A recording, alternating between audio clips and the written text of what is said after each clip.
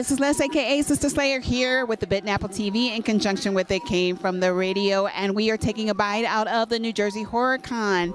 Imagine if you're a little girl like I was, who dreamed of being anything in the world, and I had little babies that used to sleep right next to me at night, but imagine my little babies look like this. Isn't it cute? I love it. I am here with Vyckie Van Goth, and she is the creator of Creep Me Out Creations, these lovely dolls that I just love these. Thank you. How did you come up with this concept? Well, actually, it all started with Annabelle.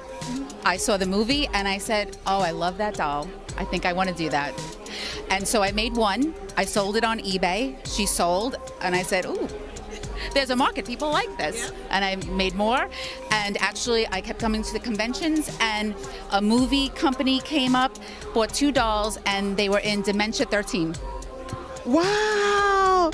You do such dolls made the movies. Made it. These dolls are great. I mean, I know this may not be your flavor, but I totally love this. I think this is so adorable.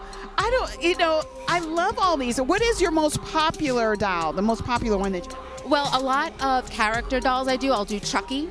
I'll do Annabelle. The Nun is very popular right now. So a lot of them are gothic dolls. I'll do porcelain dolls, rag dolls, yarn, with the hair is made out of yarn.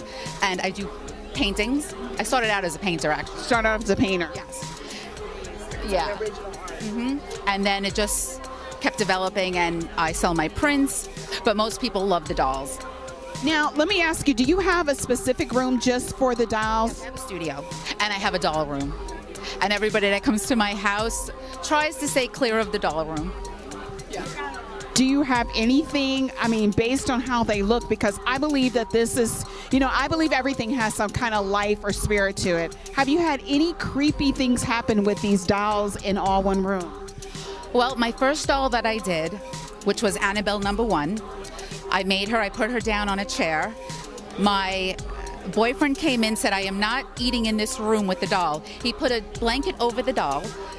In a half an hour, the doll, well, we think it was the doll, my curio cabinet collapsed completely, broke everything in the curio cabinet. I sold the doll to a paranormal collector in Las Vegas, and he has that right now.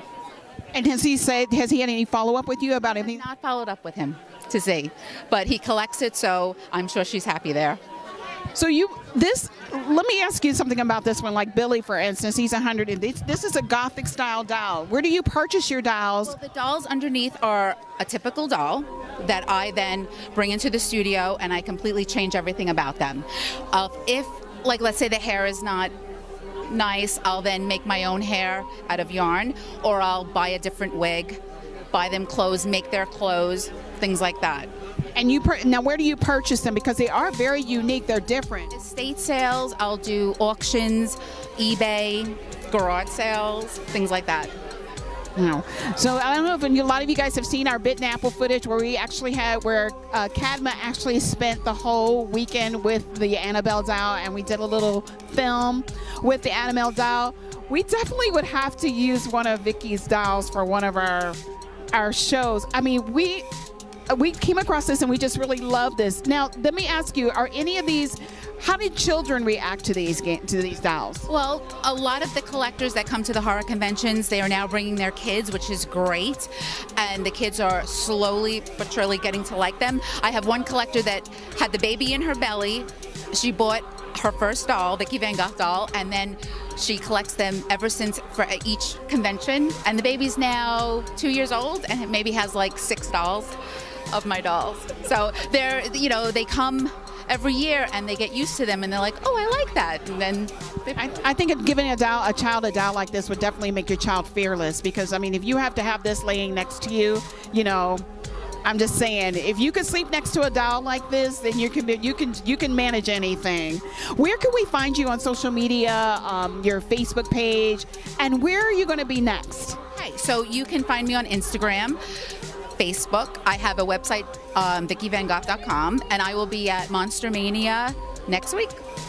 All right, so folks, you heard it right here. Vyckie Van Goth is going to be at Monster Mania. You got to go out and get these little dolls. In particular, my little baby Spawn doll right here, which I really love. And Billy. Billy is our favorite. Thank you so much for seeing us, and we will see you soon. Take a bite out of the apple before it takes a bite out of